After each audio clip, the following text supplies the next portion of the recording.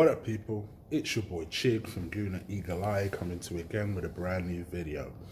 This time it is to talk about something a little bit different. It occurred to me today, 23rd, I kept looking at that date and it kept ringing a bell. It kept ringing a bell. It kept ringing a bell. I was thinking, why do I remember this date so badly? Well, today marks 1 year since Unai Emery signed his Arsenal contract. And yeah, I guess happy anniversary, boss. Well done. Welcome to Arsenal. I hope you've enjoyed it over the last year. It's been ups and downs, steep learning curves, not just for you, I'm sure, but for the players, for the training staff, especially the ones that remained from the last regime, and actually for us as fans. You know, for many of us, we've not known anything different from Arsene Wenger. And for the purpose of this video, you bet damn right I'm going to be saying his name. Some people were born into the Arsene Wenger era and have only ever known the Arsene Wenger era. Some people were old enough and ugly enough, namely myself, to remember the days of, you know, your George Grahams and your Bruce Riochs prior to Arsene Wenger. How do I feel that you've done over the last year? And I did mention this in my season preview, in my season review, but I deliberately was quite vague because I had a feeling that this would come up, where I would have to comment further on how I actually believe you've done over the last year. I think for someone who, let's be real, has a lot of difficulty with English, I commend you, first of all, for continuously trying to persevere and speak in English, and not just the press conferences, but as far as I can tell, every single training ground video. That to me is very commendable. You wouldn't get a lot of managers that do that, especially ones with not as good a grasp. Especially ones with not as good as grasp as English as you. In fact, you see ones that even speak it better refuse to speak English. I remember Mesut Ozil didn't speak English for ages, but I remember his first interview for Arsenal, he spoke it quite well. It was like, well, why don't you speak it all the time? Fair play to him, he now speaks a lot of English. But anyway, I digress. Back to you, you know. I think you've persevered. I think you've tried to ingrain yourself into the culture. I don't believe, and I think it's pretty obvious now, that Steve Bold was necessarily your first option as someone to be an assistant manager. But I commend you for persevering and continuing in trying to ingrain every bit of the Arsenal culture into you, as well as giving yourself to the Arsenal culture. And man, you have. I think you've been a refreshing breath of fresh air. I think I speak as an Arsenal fan that used to be absolutely sick and tired of seeing the previous manager playing with a zip, playing with an elastic band, sitting down, chilling. And, you know, from a standpoint of he was an older man, maybe he couldn't always stand up all the time. I get it.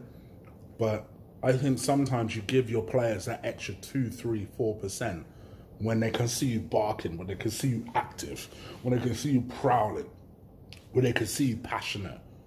The few times the previous manager did that, we smacked those teams up. You remember? We smacked them teams up. The only team I remember us losing, and I didn't mind too much, was because the previous manager was up and at him, was when he almost headbutted Jose. And I so badly wanted him to headbutt Jose during that time. It lifts the fans, it lifts the players, you know? And I think we've got through, to be honest, quite a few games through using that method. I think we've become industrious. Not a lot of people like that. I do. I do. I've always said I'll sacrifice style for people who are hard workers. I know people are very much used to their style and their identity. You know what I want to be used to? Winning. I just want to be used to winning. And don't get it twisted, we ain't won all the time. In fact, we won a lot less than I would have liked.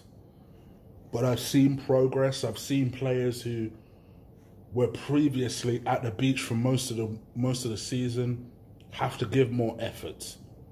You know, in a lot of ways, we're in an interesting position because even players who have improved, i.e. an Iwobi, i.e. a Granit Xhaka, you could argue Mustafi. I'm not going to be in that camp, but you could argue Mustafi. We're still saying these guys aren't good enough. We need to go, which shows that you have to meet a minimum standard to be at Arsenal. And I think as a result of that, actually, people are starting to open their eyes. They're starting to raise their standard. They're starting to wonder what Emery could do if he gets his hands on players that are prepared to battle and work hard. And when you look at it, literally, we finished 6th the season before. We finished 5th in the most recent season. I certainly didn't want us to finish 5th. But if you were to look at it literally, logically, we have improved. In addition to the fact that we're in the final of the Europa League, and as I record this, we're one of the 4 teams, English teams, that are repping English teams well in Europe. I love the fact that we're one of the people that can actually say, yeah, we're repping the English team. We're repping England. We're representing England. We're representing the Premier League, showing that there are 2 all-British finals, and actually we're one of those 4 teams. That we still have the opportunity of meeting all of the objectives we set out at the start of the season, getting Champions League football. But as much of the things that we've done well, I think there are a lot of improvements. I still don't believe the manager knows his best team. I still think that he places too much faith in certain individuals when he shouldn't, i.e. a Granit Xhaka, i.e. Henrik Mkhitaryan. And I'd like to see some big moves in the summer. I'd like to see him know what his best team is and have that justified. But in terms of my expectations, really, I take a step back. I remove all bias. And you know what? I'm not going to be Chig for the time being. I'm going to be Chris. And I'm going to look at this logically. And I say, has this team taken a step forward? Honestly, Chris. Can you see progress? Can you see hope? And the answer to all those questions, honestly, is yes. I would have hoped to have seen more. I'll be honest. But then part of me is kind of like, well, what did I really hope for? How can you measure what that is? Because in all honesty, all I would have said and all I kept bitching about was I just wanted to see something different. I wanted to see improvements. I've seen that. Now I want us to take that step forward, not barely clinging on and just missing out on Champions League. I want us to comfortably make Champions League. We're probably a year from this target I'm about to set. I would love us somehow next season to make a run at that title. Not only to win it, just make a challenge for it. Realistically, it's probably a year to 2 years away. Some of you will say it's 4 years away. I don't believe that. 18 months away, I could probably agree with that. But I still like us to make a play. You know? Even if we end up finishing 3rd. Okay. I don't want us to be sweating over Champions League football again. We should already be buying people. And instead, everything is on hold for next week, Wednesday. Which reminds me, it's also less than a week until the Europa League final, where we have an opportunity to win a European Cup. You know, forget the Champions League for a second. A cup. A cup in his first season? Even some of you Emery outs can't sniff at that. I'll give him credit for that. So, for me, boss, well done. I think you've done well.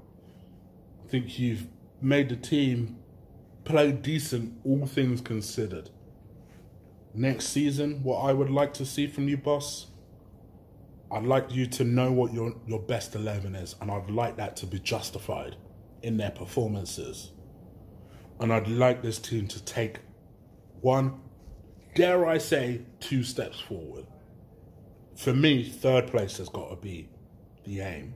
Yeah, ultimately, people will say, what's the difference between 3rd and 4th?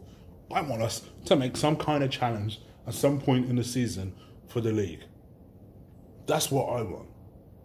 Unrealistic, yes, Chris. But if you're asking me what I want, that's what I want. But anyway, you guys let me know what you think. Are you happy with Emery's first year? Leave it in the comments below. If you like this video, crush, destroy, hit that like button. I appreciate it when you guys do that. Alright, I'm out of here. And the countdown is on to the final. Take care. Deuces.